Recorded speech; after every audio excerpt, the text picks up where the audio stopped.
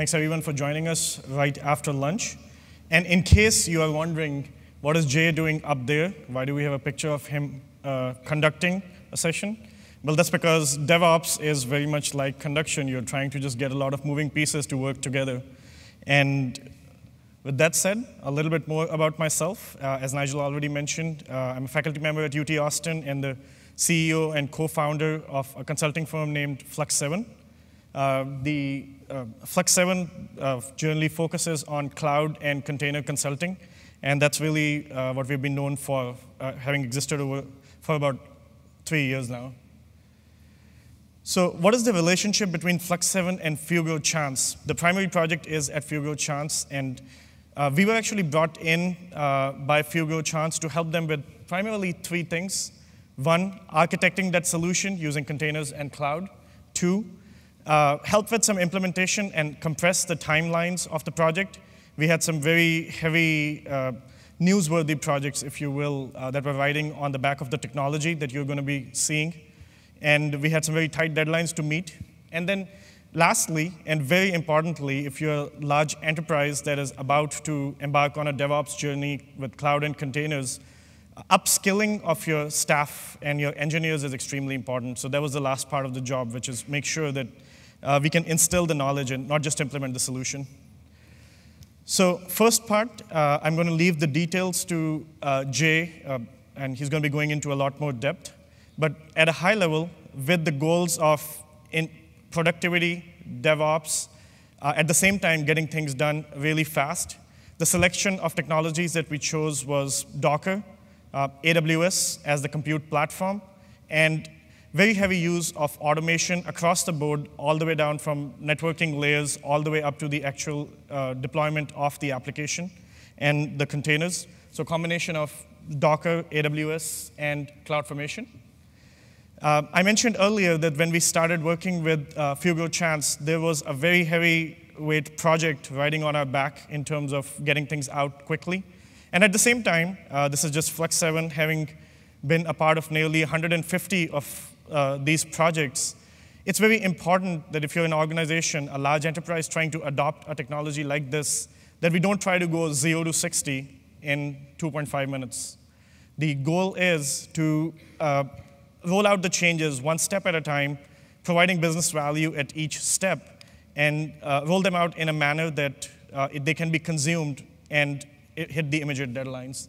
So with that, I still think in binary. So phase 0 was the first phase, as we named it, which was basically just one step along the way in the journey to DevOps, which was basically just bring in infrastructure as code, use EC2 instances on AWS as they were provided, and run Docker on top of those instances. In the beginning, get the application up, go to production very quickly, and simplicity was the goal. Then we went into phase 1, taking it to the next level, increasing the level of automation. The use of containers became significantly heavier, and following more of the best practices. And one of the things that we have been communicating a lot lately has been, what is phase 2 going to look like? How do you actually go and take this to the next level? And Jay will talk more about the final outcome. So as I mentioned earlier, at Flux7, one of our key things is to not become a part of the mission-critical day-to-day operations, but more importantly, help transform the enterprise. And that requires upskilling of the engineers at the company.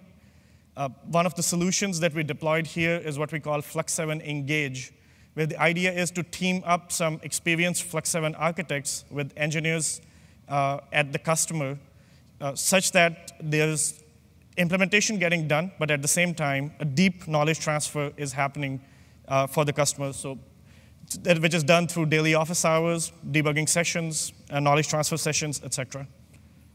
So with that, I'll actually let you see what Fugro owes, what we were able to accomplish with this technology. Fugro's Office-Assisted Remote Services, known as OARS, uses internet and cloud-based technologies to connect survey vessels to onshore Fugro command centers, enabling experts to gain direct access to offshore survey projects.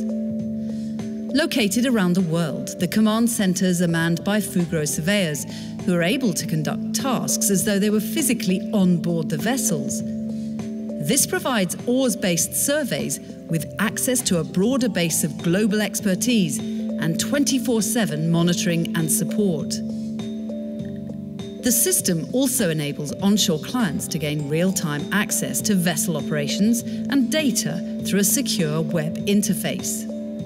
With oars, planning is easier and projects can be conducted more quickly because constant access to experts means that operations can be conducted at the optimal time, and decision-making and interpretation of quality control data is more streamlined. And since surveyors are onshore, crew levels can be optimized, helping to reduce costs, HSE exposure, and logistics. Oars, remote access for survey projects around the world.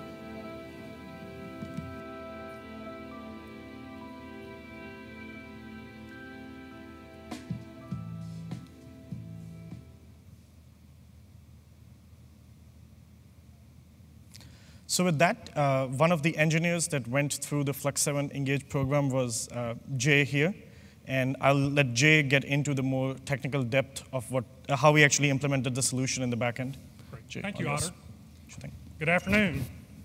Now that we have the commercial done with, I'll pick on Otter a little bit. We had some very specific challenges. First of all, we're a global company who we're just now dragging ourselves kicking and screaming into the cloud, into Docker, into several other technologies. We've been traditionally one of those engineering companies where software developers work in their own offices and very rarely interact with each other. Right away, we identified three major challenges with oars. First of all, how do we support a unique real-time application that has to communicate with UDP messaging and WebSockets in real time? And how do we do it globally? Number two, how do we version a web application? Web applications are notoriously unversionable. Engineers or developers or scripters make changes to JavaScript or CSS or PHP or HTML or whatever, and they all push that up to the server or servers and hope that it works, but there's no real sense for when those changes were made to the application as a whole. All of our other compiled software is very heavily versioned. It's in Git repos, and we send that out. When we do send out updates and new versions, it's a very easy thing to do because you're sending out an executable file, and since you're sending out a single file, you can send out a single version. And then furthermore, how do we support future development, especially when additional microservices might be needed? So I need your help. We're going to do a little audience participation here. What is the solution to all three of these problems? Hey, thank you. We got one guy. Now can everybody else on three? 1, 2, 3. Wow, such enthusiasm. Y'all ate way too much lunch. Oh, they didn't drink the coffee? I drank the coffee. Not so good. So let's talk a little bit about the oars infrastructure and the Internet of Things device that we are using, that we've put together and that we manufacture in-house. You can see in the cloud down here, there's a rack-looking box, and this is our Internet of Things device. It's got 2 Windows embedded computers in it. It's got a Raspberry Pi, it's got GPS, it's got Wi-Fi, it's got a switch, it's got all sorts of things that interact with each other. And all of this equipment, when it's hooked up, starts sending out UDP messaging. And so the UDP message travels over a satellite connection and to our gateway. And our gateway is where we're Dockerizing everything now. We're also going to Dockerize the application inside the Internet of Things device. Once it's hit the gateway, then it can be consumed by either end user customers like Exxon or Shell or Mobil who want to be able to observe a ship's operations where they have a concern. Maybe they're putting divers in the water, maybe they're repairing an oil platform, maybe they're laying pipe, and the company man sitting back in the office in Annapolis, Maryland, or Houston, Texas, wants to be able to observe what's going on. So they can connect to the gateway, and once they do, and they request the information from a particular vessel, a WebSocket connection is made to that vessel. We subscribe to the information that the user is looking for, and the vessel publishes the information out of the Internet of Things device. It's not terribly complex, except we have some limitations. We're only allowed 128K on the satellite, so we have to be really efficient with our messaging. We use a lot of JSON. We need to send the relevant information. When looking at the screen, they need to be able to see the map of the seafloor along with all the pipeline or wellheads or manifolds and other subsea assets. They need to see the vessels in relation to that. They also need to see anchors in relation to that, because it would be bad to drop an anchor on a pipeline, as one big company learned not too long ago. So this is basically the overview for the OARS device. Now, why do we put the device on the vessel? Traditionally, vessels operate with surveyors on board. The surveyor runs a very complex piece of software, and he sits next to the captain. There has to be 3 surveyors on board because they operate 24/7. There are divers in the water in the dark. That's the nature of the operations. The reason that they operate 24/7 is because they have to maximize their use of time and money to perform the operations that they're performing. And so I'm just giving you a lot of this as background, but what we did is by putting an Internet of Things device on board, we can take the surveyors off board, so that's disruptive. We can put the surveyor in a command center, and now the surveyor, instead of being focused on one vessel, can focus on as many as 5 or 6 at a time, because surveyor operations on board these vessels is typically 9 to 10 hours of boredom, separated by 15 minutes of intense panic every once in a while. So that's the background. So let's get to how microservices play in this. We did find that we had several microservices and some not so microservices that we needed to establish. The software on board the IoT device is very complex. The web application that delivers the information to the end user is very complex. The messaging service and the database are all very complex items, but really can be separated into microservices. And so once we started laying the cards out on the table, we figured out that we could do a really good job of separating them. And you should separate services or microservices, one per container, but I'm going to tell a tale that some of you may have encountered. We had one application and one microservice that shared a number of the same resources, database connections and information from the database, processing resources. And so we made the decision, or we wanted to make the decision, we needed to put 2 microservices in one container. The Docker folks will tell you that's bad, but if you do it well and if you do it correctly, you can do it quite easily. We chose to go with Supervisor D. There was a session yesterday on Supervisor D that was awesome. It went into a lot of depth, and if you're looking for blazing technical insight on how to use Supervisor D, this is not the place to be, because we employ it very simply, and I'm going to show you that in just a moment. Supervisor D allowed us to put these 2 microservices in one container so that they could continue to share the resources they needed to share without us having to re-architect one microservice with the other, or maybe duplicate things like database information. So now we have 3 microservices to operate OARS with. Here's our Docker file. This is how we spin up the paired microservices, and what we do is we've got Apache that we run as our web server, which is pretty standard.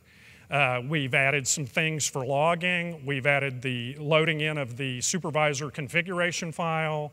And then we expose the ports that we need to expose, and we start Supervisor D.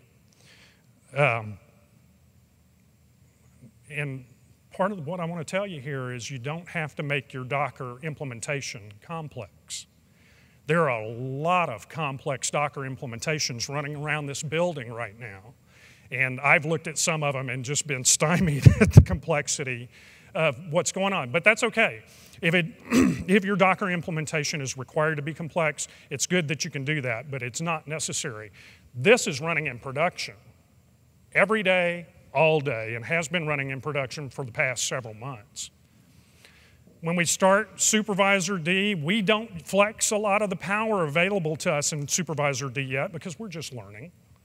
But simply for us, the configuration file starts the Apache service and then starts a PHP broadcast processor.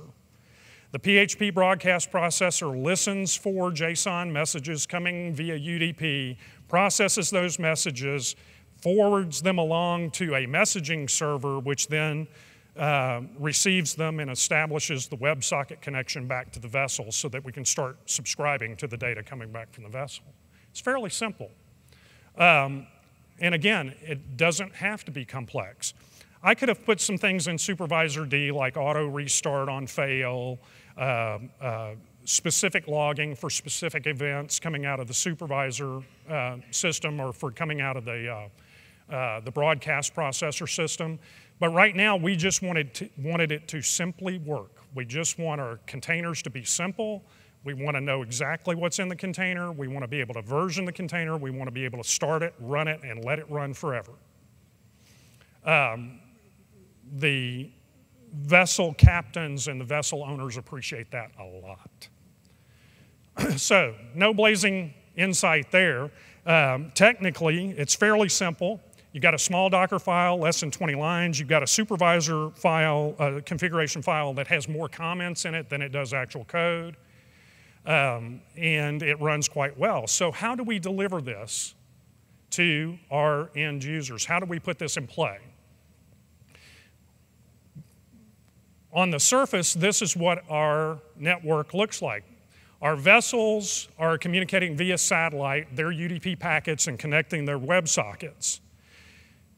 Then that information is being sent to a Docker container inside our EC2 instance, which processes that information just as we talked about.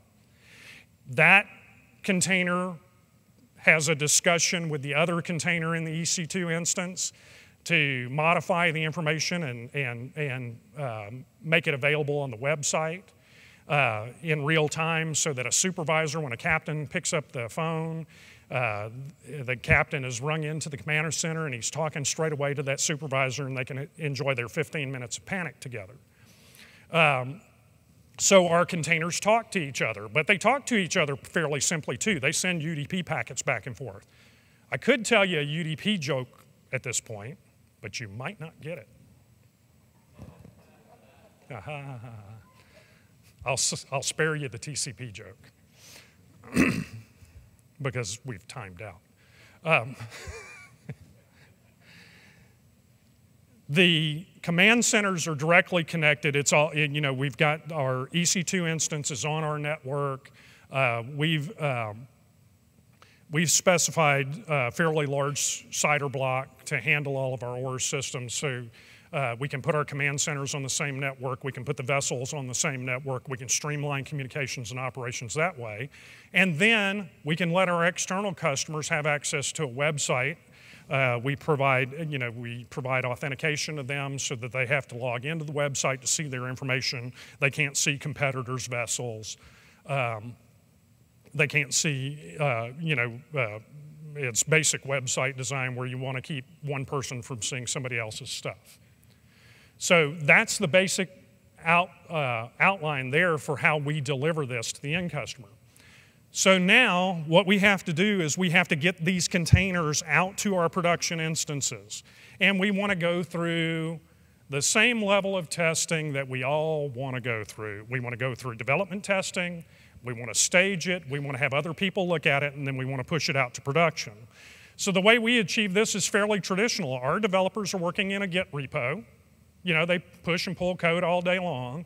And then when they get ready to build their Docker containers, which they do several times a day, They run a build process that builds both the web application server and the messaging server.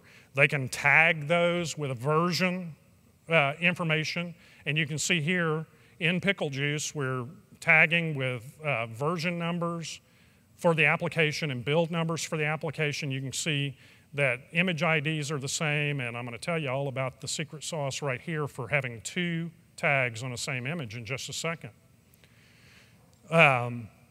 Once they've built those and test it locally on a build server on-prem, then they push it out to Docker Hub, where we have private repos for this particular application.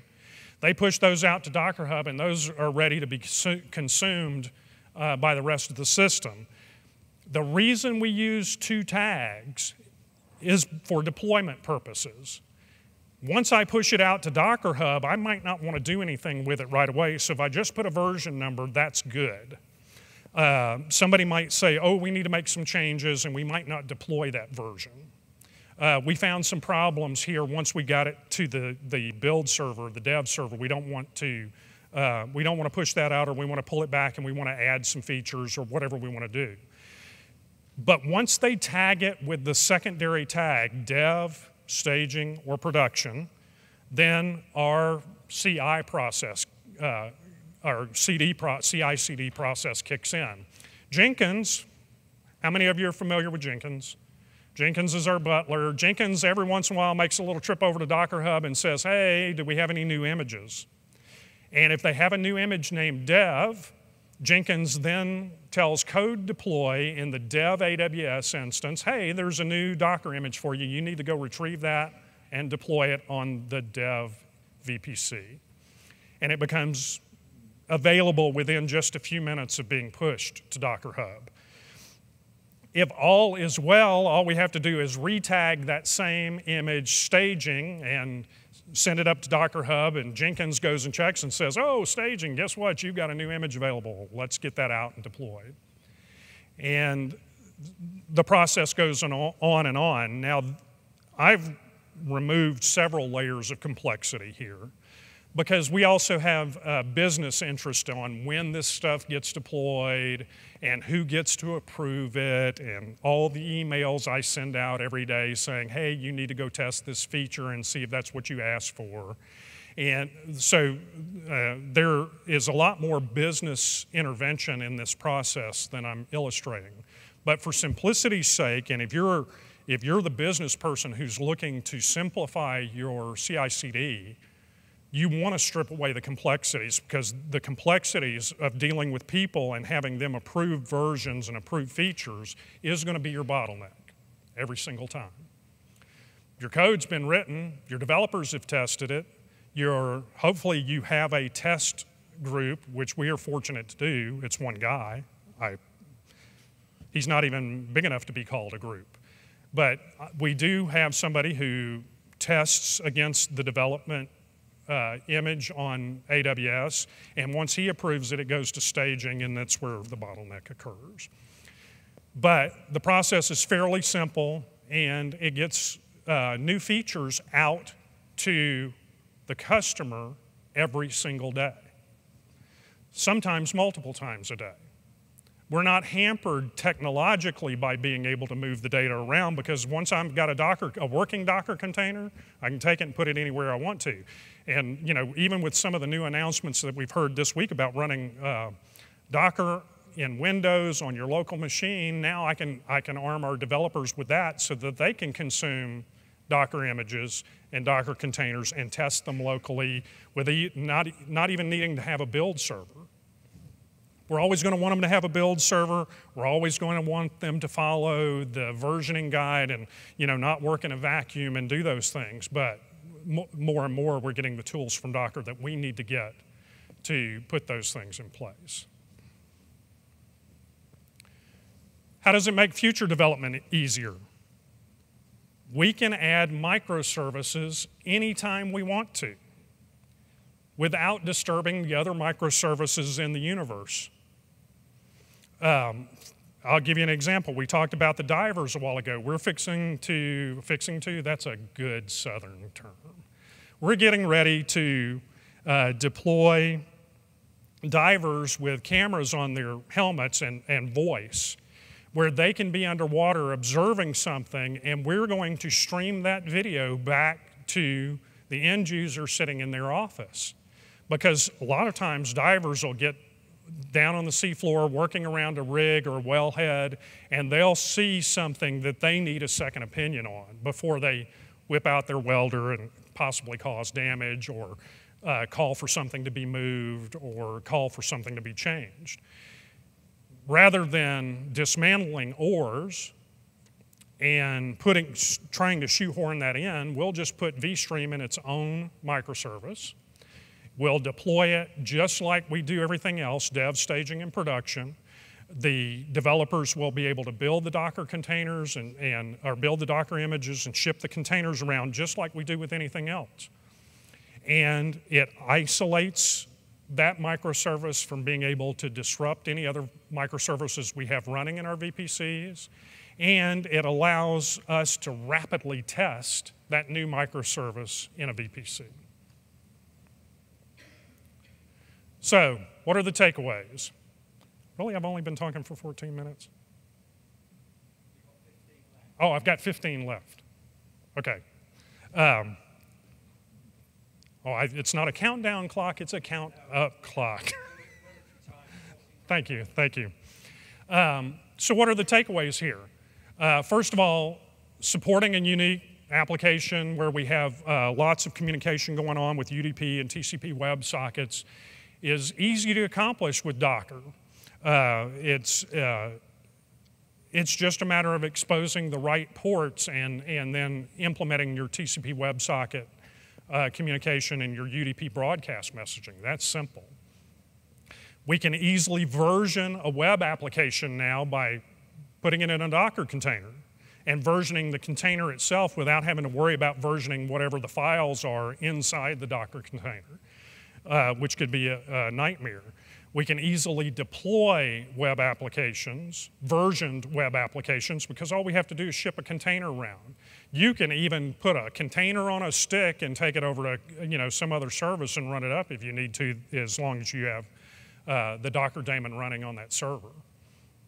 And it's dramatically easy to deploy worldwide. If I have 4 production VPCs spread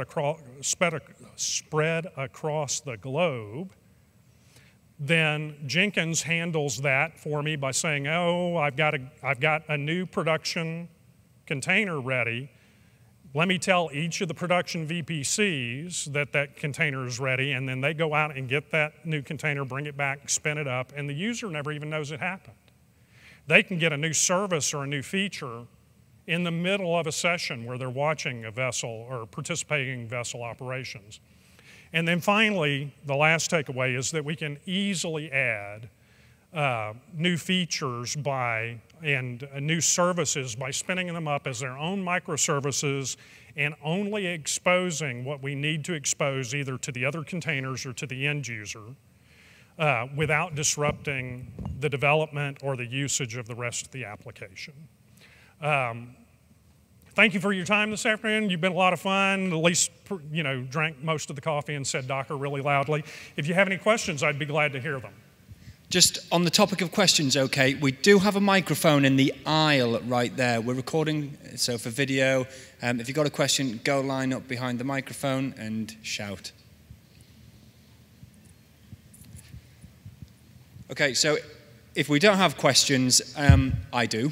Okay. Okay. I'm quite curious what your take is on, so you talked about using Supervisor D and running multiple services within a single container.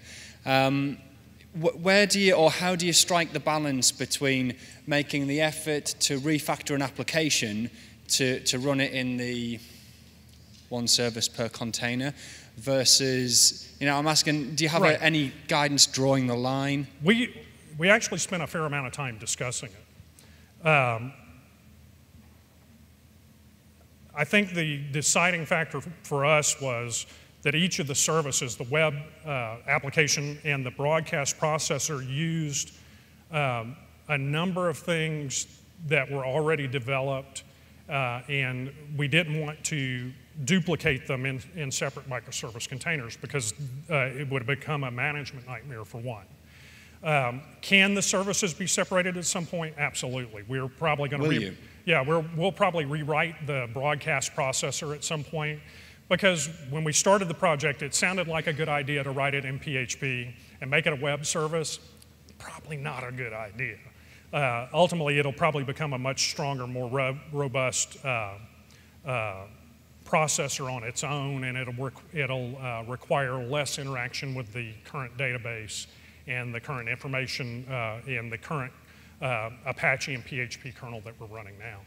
So when you come to refactor into one service per container, will that be just the natural evolution of things, or will it be because you're not ultimately happy with the service D and with the way it is at the moment? Is there anything pushing you in that direction? There's nothing pushing us to do that other than a desire to make sure we've cleaned up our own house, that we're doing things in a smart way.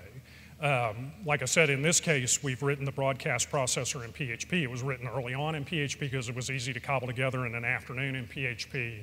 And while it works well at the level that we're operating now in production, when we start getting to 50 and 60 and 100 vessels, that broadcast processor is probably not going to be as efficient as it should be. And it won't be because it's a Docker issue or any of those kind of things, or an AWS issue. It'll be because that service needs to be more efficient. And if we can write it separately more efficiently, then that's what we'll do. Okay. We're talking a lot about enterprise and security today from the keynotes. Can I call you a grown-up company, a company that turns a profit and things like that, okay? Yes. What's your experience been with regards to support? And I'm thinking both support in standing the environment up in the first place, but then the kind of support that if this stuff goes down, what's your support experience been like there? Do you rely on Docker? Do you rely on the ecosystem? Do you rely on yourselves? Is it forums? What does that look like? Well, first of all, we do the Mayo Clinic method. We learn, do, teach. And so right now we're relying on ourselves for support on a lot of items, because if a Docker container goes down, I can figure it out. And I've taught others how to figure it out. And we've recently had an issue where the messaging server was causing the Docker container to exit, but it wasn't Docker's fault, it was the Haskell's fault. I saw a couple of people cringe when I said Haskell. The messaging service is written right now in Haskell, and it's being refactored, but Haskell will exit for no apparent good reason from time to time. And when it does, it causes the Docker container to fail, and when you list out your Docker containers, when that happens, get a call from a command center going, none of the vessels are communicating. And the first thing I do is I check the health of the containers, and if any one of them has stopped, the Haskell server, then I just start it again, and we identified a problem with that. We actually put it on a bigger AWS instance and gave it more memory and more core, and that stopped that problem. Again, it wasn't a Docker issue. It was just a service that we were running in Docker that was the issue. So we're relying on ourselves for support.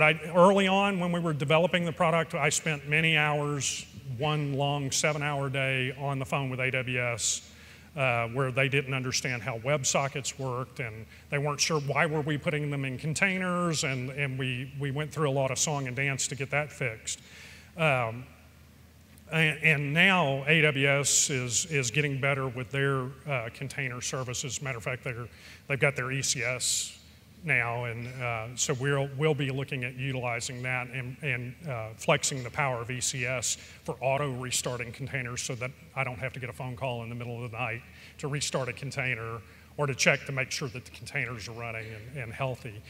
It's always in our DevOps operation, which we consider our DevOps operation to be like a toddler. We're just now learning to walk in DevOps.